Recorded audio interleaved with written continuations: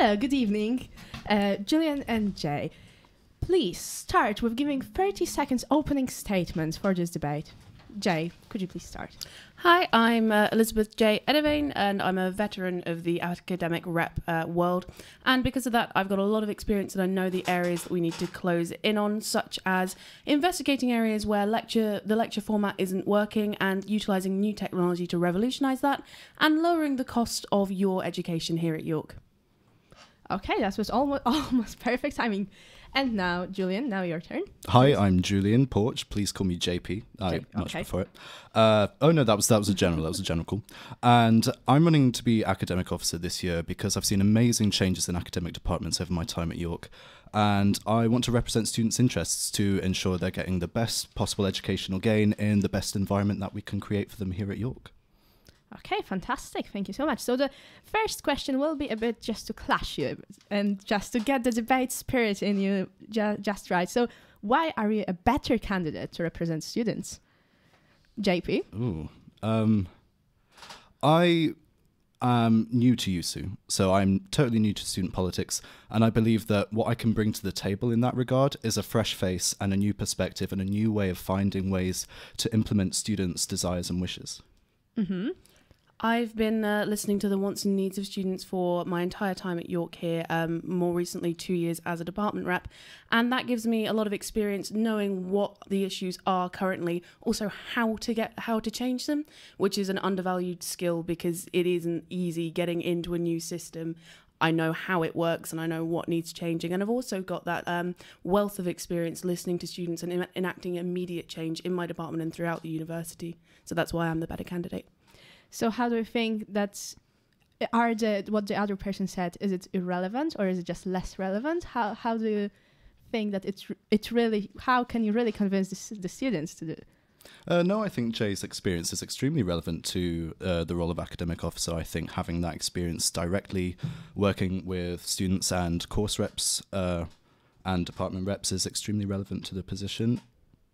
However, I think that if anything, this year has shown us that there's a real disenchantment with politics, student politics in particular. And I think that there are ways and means whereby we can be constrained by the systems that we find ourselves in.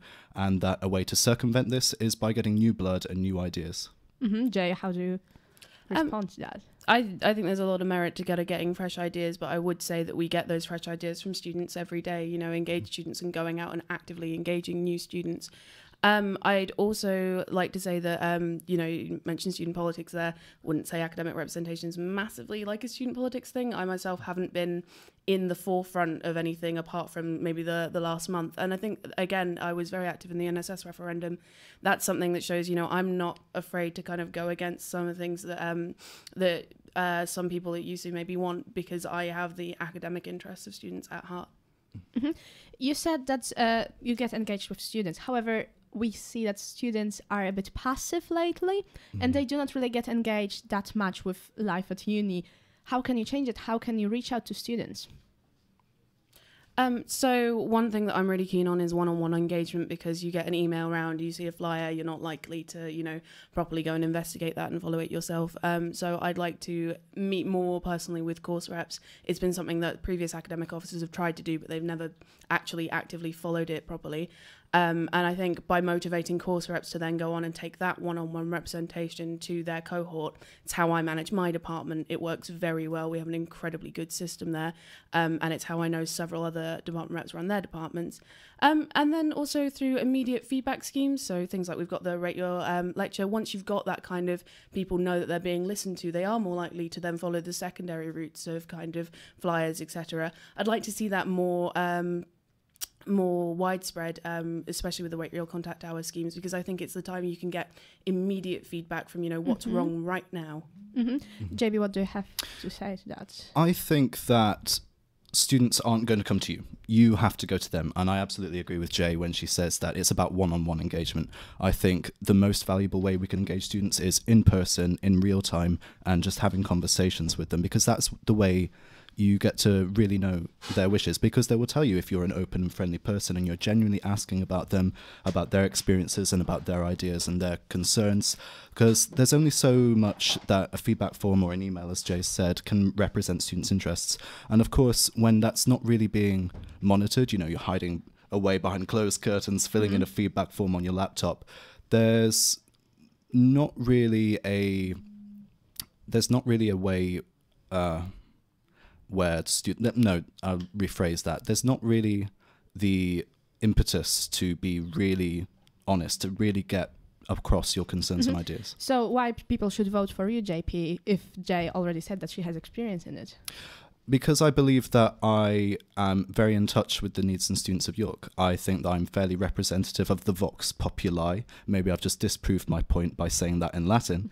And I think I'm a really approachable person. I think that I'm someone who you can have a conversation with. And I like to believe that skill would be extremely useful in the role of academic officer when it comes to going out to students and finding out what their opinions are and finding out what they think needs improving and what doesn't.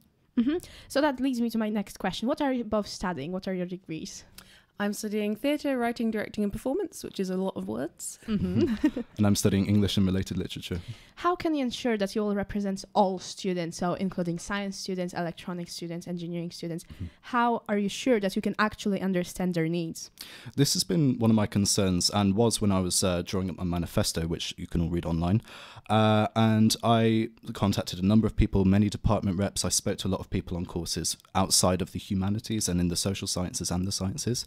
And I got to know quite a lot about the needs and wishes and also the goings-on of specific departments. And one thing that I was particularly taken with, and this is a point in my manifesto, is the Athena Swan initiative, which has been which is running at York. I believe that York is the best, if not one of the best universities, at least in the Russell Group, in terms of Athena Swan. We hold 2 gold awards, which I don't think any other does, in the biology and chemistry departments.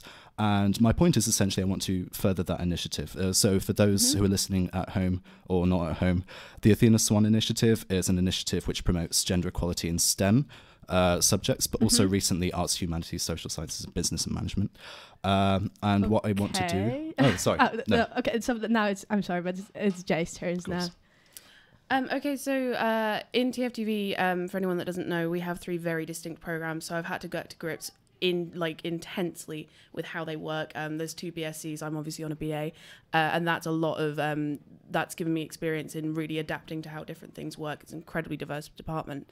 But furthermore, I've worked on the team of department reps and faculty reps across all departments for the last 2 years. I work closely in different working groups with people from different departments. I know more about how their departments work, and I know how to utilise that team very well. I've seen it managed twice now. I've got some fresh ideas. I got some ways that I know works. So I think that is really key. The support team of the department reps is absolutely tantamount to a good academic officer. I helped run the recruitment campaign last year for it, and we got a full team again for the 2nd year running. And so that's one of the ways that I'd make sure that my personal skills in being able to manage all of those different kinds of areas are being met to the specific needs of each department. Yes, but at the same time, there are no faculty reps running this year in this turn of elections. So does it mean that USU failed? Do we really need faculty reps? We absolutely need faculty reps. I will say quite brashly that we have let down recruitment on faculty reps this year. And it's something that would be one of my first things. If we can't get them filled this year, it'd be the start of next year. Absolutely need those positions filled. They're completely paramount to the success of the university and representation in the university. It's one of the things I'd be looking out for is when we're doing recruitment for department reps, just making sure that we're putting that much attention again into the faculty reps, because the year before we actually had quite every single position was contested, and UCU have dropped the ball on this one. Okay, and now moving to something completely different. How can you define the role of uni in people's lives? So is it mostly to get a degree, or is it to get transferable skills and just experience in how to live life in general? I think it's a a crux of all three. So if it's a Venn diagram, we're definitely in the intersection here. People come to university for all sorts of different reasons. First, obviously, is the inherent value in their degree, whatever they're studying. And second, obviously, is the lifestyle and getting away from home and just learning. I like to think of it as like a trial period to adulthood, right? You get the first 3 years for free. And then as you say, the transferable skills, which can be used then to go on to gain employment. And I think instead of focusing on any one particular aspect, I do have to say that we must consider all aspects holistically. And Jay, what do you think? I'm largely in agreement with JP there. I think he's made a very valid point. There is no heterotopia like the university, but I would say that there's a reason that we have different roles. We have a wellbeing officer and we have an academic officer. And so what I'm concerned with predominantly is academia within a context of well-being, within a context of, the larger life, university life. And I do think transferable skills are part of that academia. While I do think it's completely mixed thing, there's a reason why this is a very important role that needs its own, field. Should university push for students to get more involved with the societies, or should it just keep to pushing just for the academic skills? Jay? I think there shouldn't be a push for it, because I think, there's quite a good level of society engagement. I don't know many people who are engaged with no society at all. And you get those skills from anything. You could go to see maybe a musical once a year at the societies. That's engagement, that's culture, that's something that you're absorbing. So it doesn't matter if you're doing that or, if you're a presenter on URY, if you're really involved. I don't think that that's something the university necessarily needs to engage itself with, because we have an activities officer to make sure that, they're getting everything that they need. JP, what do you think about it? I largely agree with Jay on this matter. I think that it's not particularly the university's remit to encourage activities outside of learning and teaching, and that is exactly why we have the role of activities officer in USU. I believe that the onus is largely on the student, but that has to be facilitated by the union. That has to be made more accessible, and I think that is what many of the activities or prospective activities officers are running on today. And I think the last question would be, if you could steal one idea from your opponent, which one would it be? If I could steal one idea from Jay's manifesto, it would definitely be to implement more departmental book fairs, secondhand book fairs, so that students have access to second-hand books and materials without having to spend a lot of money, without having to increase their cost of education. And also, I think it promotes a sense of community. There's not necessarily the passing on of ancient tomes in a literary way, but I think just in having a collective together of a day where you're all as a community celebrating your subject together, I think that's a really important thing. And Jay, how about you? Slight cop-out, because it's a very similar policy. It's JP's idea of having departments have reserves of books that are available, especially to students on the York bursary. As a student on the York bursary, I'm a big fan of that. However, the reason that I've chosen to put my policy forward as a different variant of that is because I'm not sure that there's actually the remit to do that right now. But I really like the ethos behind it. And if you could convince the voters, what experience do you have, and what's the most important thing, your experience from uni, that just convinced you that you should run for academic officer? Oh God, it sounds so sad. My entire life has been building up to this moment, because I started academic representation when I was 11. But I suppose it would have been when I was just starting out as a department rep.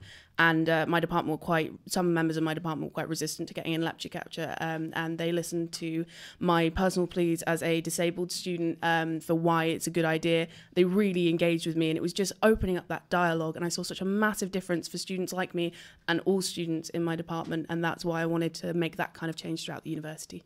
And JP, how about you? So my current job actually is something of a marketing role, and essentially what it's all about is reaching out to people and engaging with them and interacting with them. During my time at university, I've tutored people and devised curricula, and that's something that's really important to me. The academic needs of the students here at York are absolutely paramount to me, and I want to represent their voices and ideas and concerns within that. Yes, so thank you so much for coming here. Any last words? Just one word to convince everyone to vote for you? Experience. Personality.